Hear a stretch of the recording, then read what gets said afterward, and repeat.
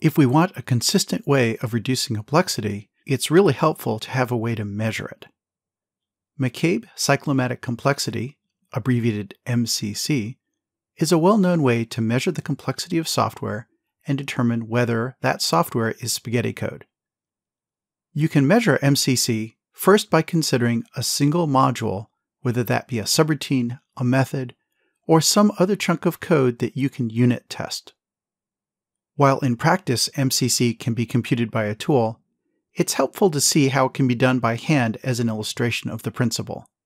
First, reorganize your code so that different basic blocks of code are apparent.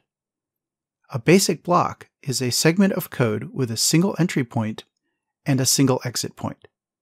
The idea is that once you figure out what a basic block is, when you execute it, you're going to execute all those lines of code together every time.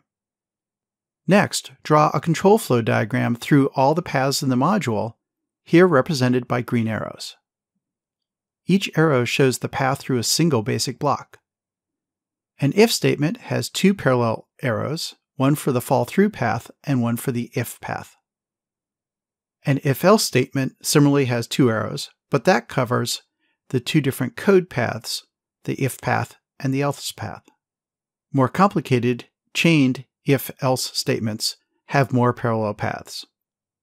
Ultimately, all the arrows converge at the final return statement. Once you have drawn the flow control graph, you can compute MCC by counting the number of holes or eyes in the graph. Here we see the MCC is counted by looking at holes number 1, 2, 3, and 4, and then adding one more for the area outside the graph, giving an MCC total of 5 for this example.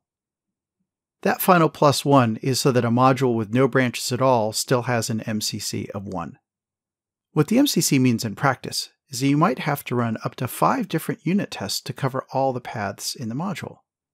Sometimes you might need fewer tests depending on the actual code and branch paths, but in general, MCC correlates with the effort you'll need to spend on creating unit tests to get full unit test coverage that hits all the basic blocks in the code.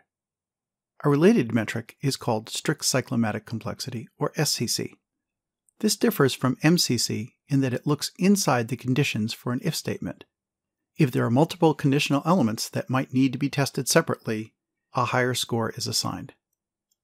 For example, an if statement with a condition of either x equals 0 or y equals 0 would need to be tested for both possible conditions, resulting in an SCC score of +2 for that compound condition. A type of testing coverage called Modified Condition Decision Coverage, or MCDC, requires this level of testing, so if you're using MCDC coverage, then SCC is a better metric for you.